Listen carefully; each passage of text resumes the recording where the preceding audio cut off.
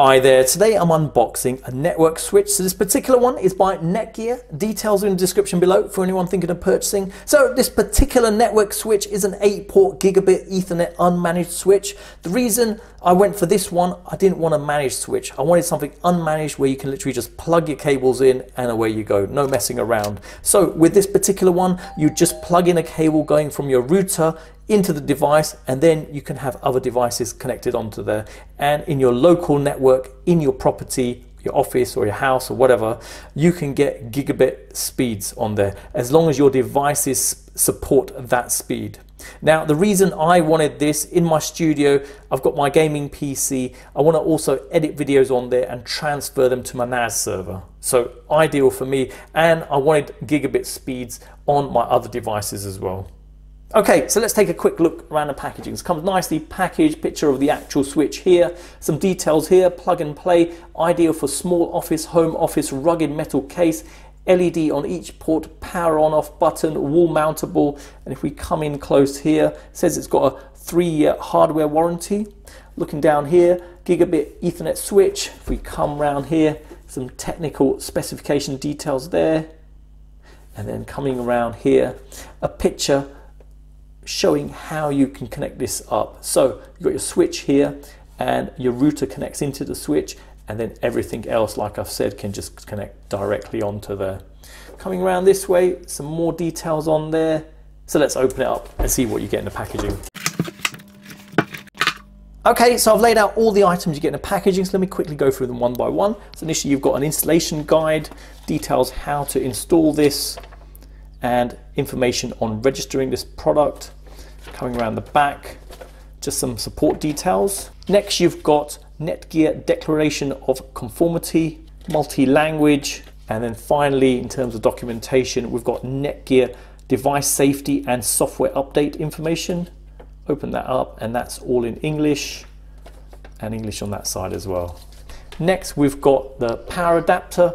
So this is 1.7 meters in length. Build quality seems reasonable on there.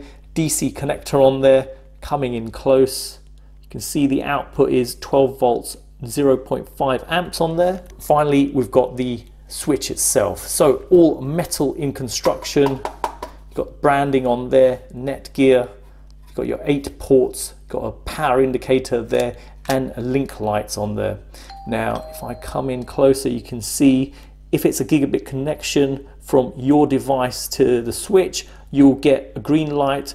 If you've got 100 meg to 10 megabits, you'll get yellow on there. Okay, coming around the side here, you've got a vent here, DC connection point there, got an off-on switch, you've got a locking point there if you want to lock it to something, and another vent here. Coming around the back, you've got some rubber pads underneath, which is nice, and you've got 2 holes where you could mount this on a cupboard or something. So you put your screws into the wall, and then you literally just hook it straight on. And just to show some details here on the back, got the serial number, I've covered that up for now.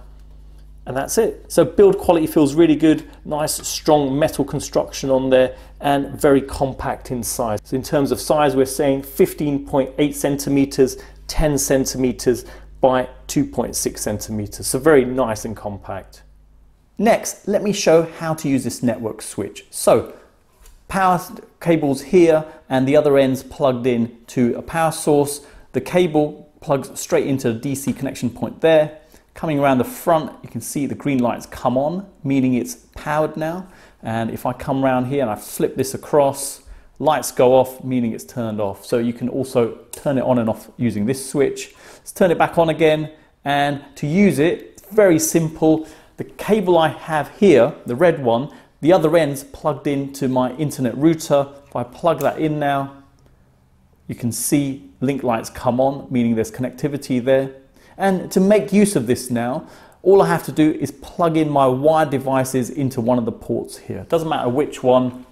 So if I come in here, all we need to do now is plug the cables in. So one there, we'll put another one there. and you can see the lights have come on. So the whole idea about getting one of these network switches is to wire in multiple devices. So in my studio, I'll be plugging in my PS3, PS4, my Xbox, my smart TV, and also my gaming PC into this. And I'll have a number of ports free in case I need to plug in any other devices. So very useful in my situation. Obviously, I already mentioned the fact I want to be able to transfer files quickly between devices, and that's the whole point of getting this device.